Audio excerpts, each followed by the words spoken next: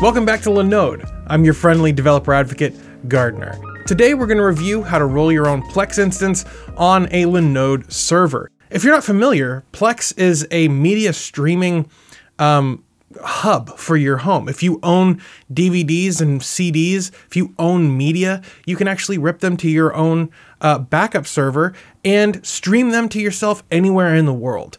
Plex is super useful. It's something that I use every day. And so let's talk about how to actually set one up on Linode. The only thing that you're going to need before we get started is a Plex account. So head to plex.tv and create your account. It's pretty straightforward. So the first thing you want to do is log into your Linode Cloud dashboard. On the left side of the page, click Marketplace, and then we're going to select Plex from the list. So you need to create a limited user. This is not the root user of your Linode. This is a user that the Plex service will run under in Linux. So I'm just going to say Plex user.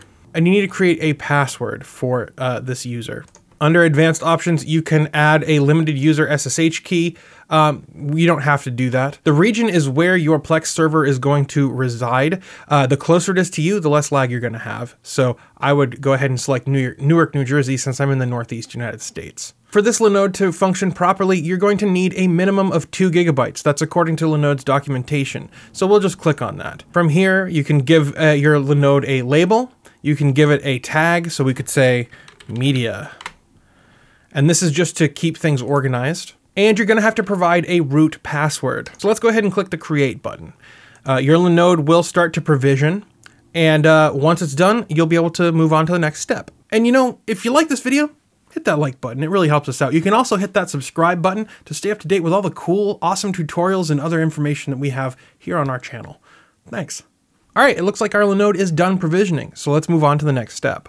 Because we picked the 2 GB Linode, we actually are limited to 50 GB of storage on our Linode. That is, unless we configure block storage. So that's what we're gonna do here. Now, if you only have 50 or fewer gigabytes of media that you wanna store on here, you can skip this step. But if you wanna store more media on your Linode, block storage is a great and affordable way to do it. So let's click on Create and then choose Volume. We need to provide a label, so let's call this Media Storage.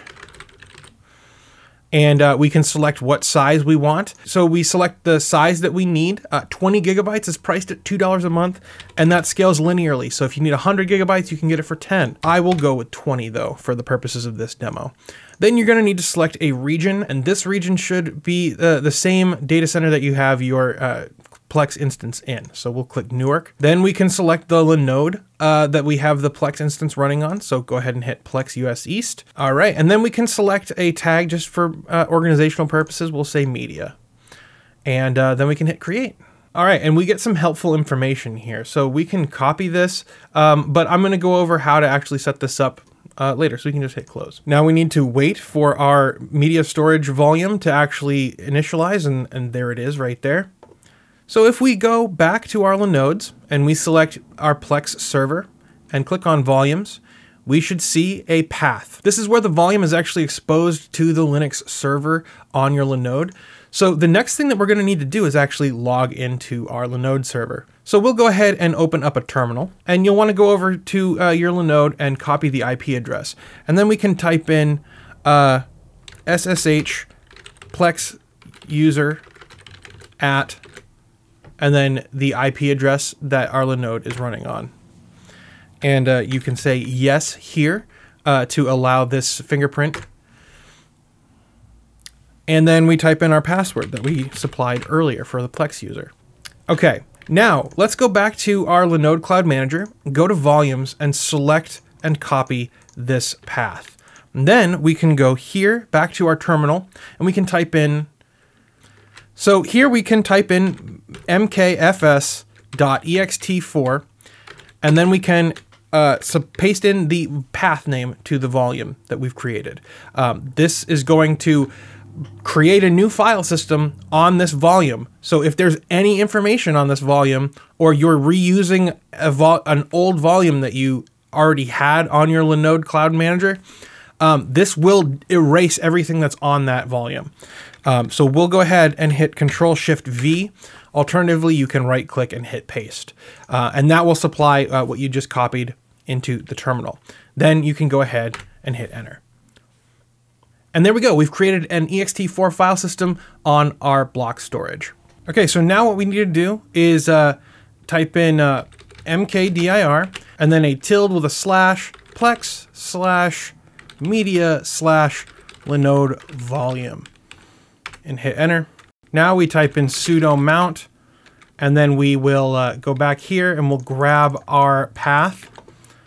We'll hit paste, and then again we'll do tilde slash plex media Linode volume. Hit enter. And now we have our Linode volume mounted.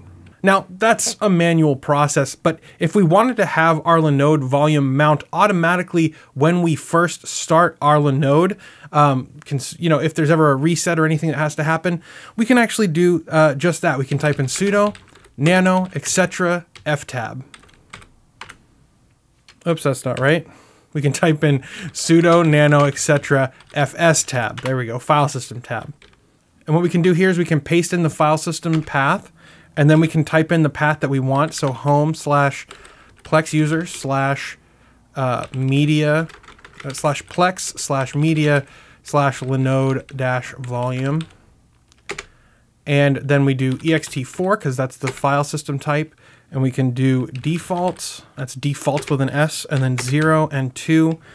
And what that's going to do is it's going to basically run the mount command with those arguments. And we'll just go ahead and hit Control X to quit, and then we'll hit yes because we want to save, and then press enter to save back to that same file. And the last thing we need to do is do docker restart Plex. And Plex should restart. And there we go. All right, so now we're going to exit. And now what we want to do is use SCP to copy files from our local machine to our remote server. Now, there are many, many, many ways to copy files from your local machine to the remote server, but SCP is the simplest one. It doesn't require any extra configuration on our end. And if you're on Linux, this is a great way to copy files from your local machine. All right, so now what we need to do is actually CD into our local music directory.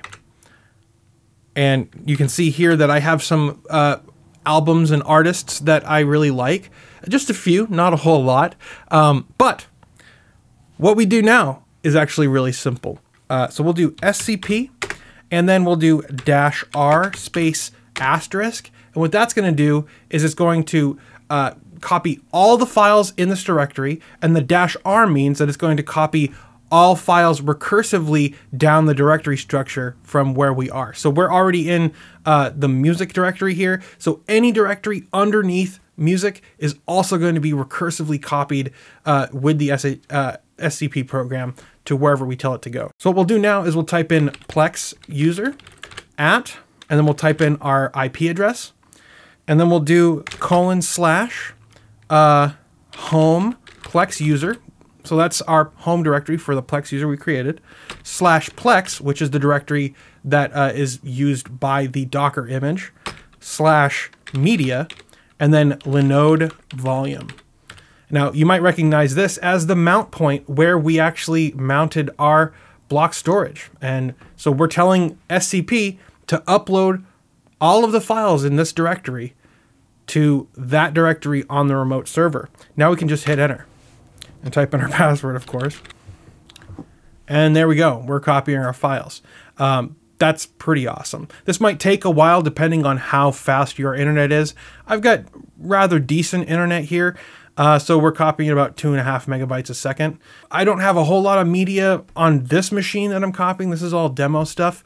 But yeah, let's let this go. And there we go. We've copied all the files in our music directory on our local machine to our Plex server. There's one more thing that we have to do. We actually have to configure Plex. We're actually going to create an SSH tunnel. So we're going to do SSH and then Plex user at the IP address of our Linode. Then we're going to space -L, and we'll do 8888 : localhost, and then 32 32,400. Now what this command does is it actually SSHs us back into our Linode, and then it pipes all of the data coming through port 32,400 on our remote machine and pipes it back to our local machine on port 8888. So we'll type in our password here.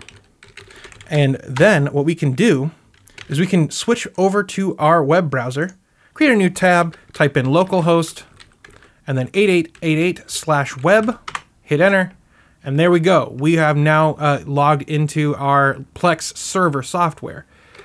Now we need to make sure that we have signed in to our Plex account on our Plex server. So we'll go ahead and hit sign in.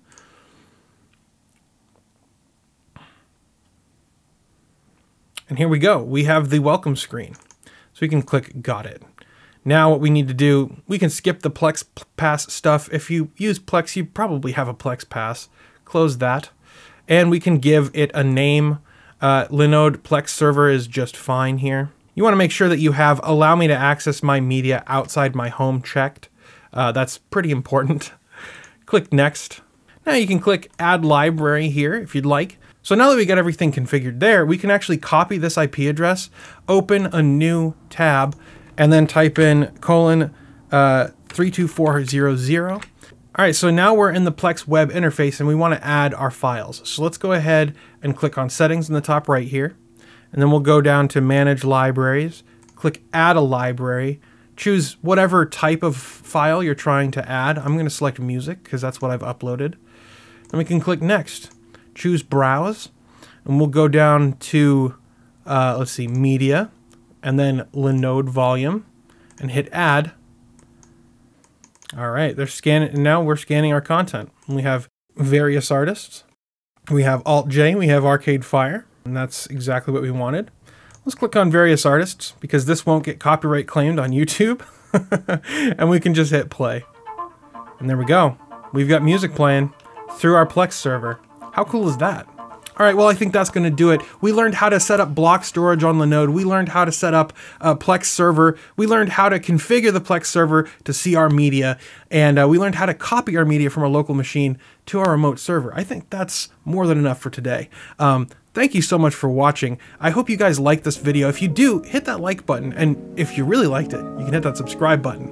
We'll see you in the next one, and have a great day.